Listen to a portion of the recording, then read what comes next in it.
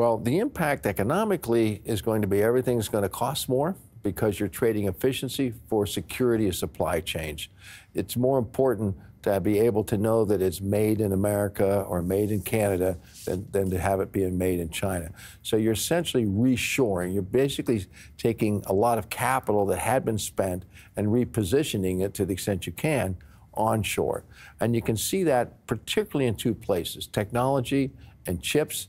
Chips is the new oil. If you don't understand chips, no one's going to have, you will not be able to participate in the economy going forward.